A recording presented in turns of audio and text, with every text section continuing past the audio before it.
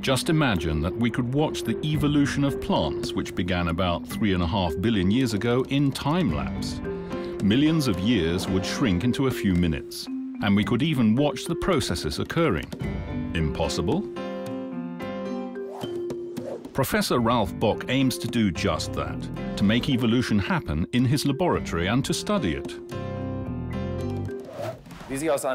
One of the main questions of evolutionary science which fascinates us is how a primitive cell could develop into the diversity of life we know today.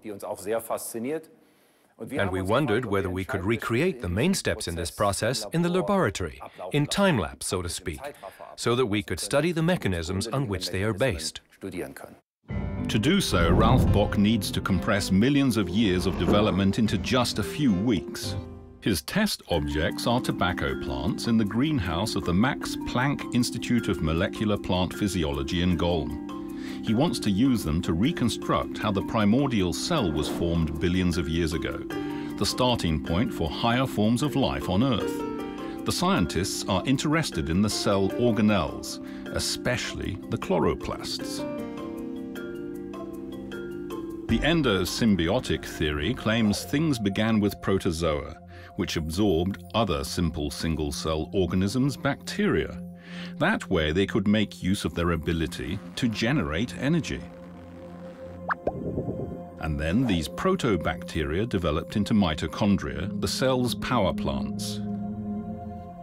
Millions of years later, single-cell organisms, this time cyanobacteria, were also swallowed up.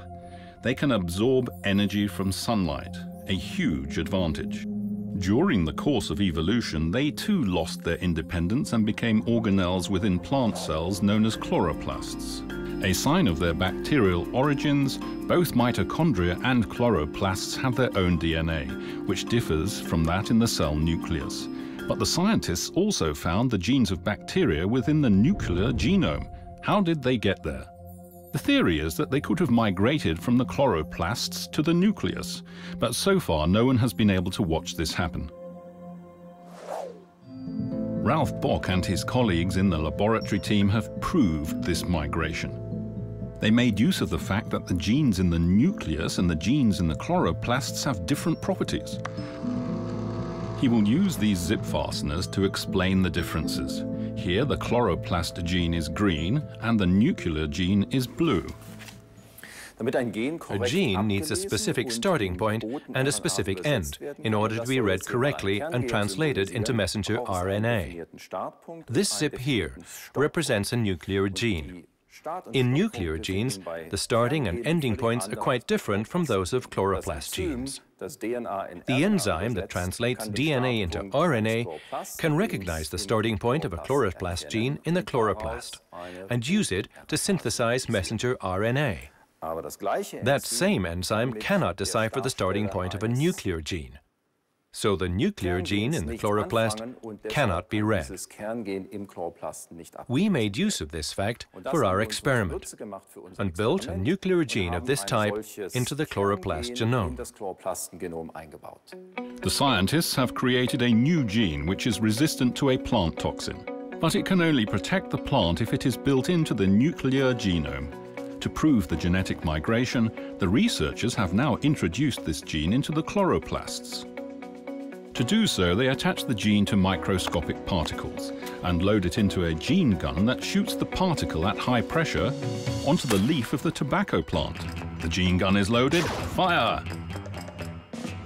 The ammunition is a nuclear gene for toxin resistance shown here in blue. It will only be activated in the nucleus because it does not receive the right starting signal in the chloroplast. The enzyme, the slider, cannot read the gene. If these cells come into contact with the plant toxin, they will die. The only cells to survive are those in which the gene has migrated from the chloroplast into the cell nucleus. The scientists want to prove this by placing treated pieces of leaf onto a toxic culture medium. 6 weeks later, we should be able to see, have some cells survived? Most have died, but not all. Look, here is a tiny shoot. Some cells have survived the toxin, and there is only one explanation for that. The gene must have migrated from the chloroplast into the cell nucleus. Since it is a nuclear gene, it can only become active there.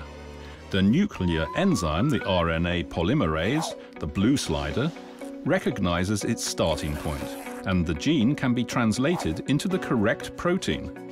So the cell now has a new property. It is immune to the toxin. That is why a new shoot can grow.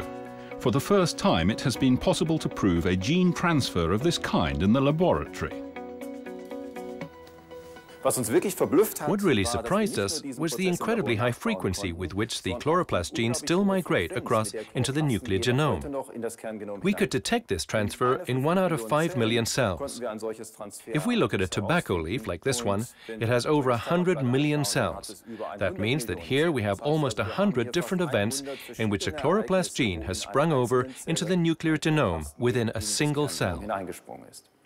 The question remains as to how the migrated genes could find the correct starting sequence during the course of evolution. After all, they are different from chloroplast genes. We found out in further experiments that a transferred chloroplast gene like this one can become functional in the cell nucleus simply by capturing a suitable starting sequence from the nuclear genome. We can see this here. Now the enzyme in the nucleus, which translates DNA into RNA, can attach itself to this starting point and translate our transferred chloroplast gene into RNA. Over the course of time, the chloroplasts transferred a large percentage of their genes to the cell nucleus, a procedure which may possibly not yet be complete. For Ralph Bock, one thing is clear. Evolution will continue even if it is not as fast as in his laboratory.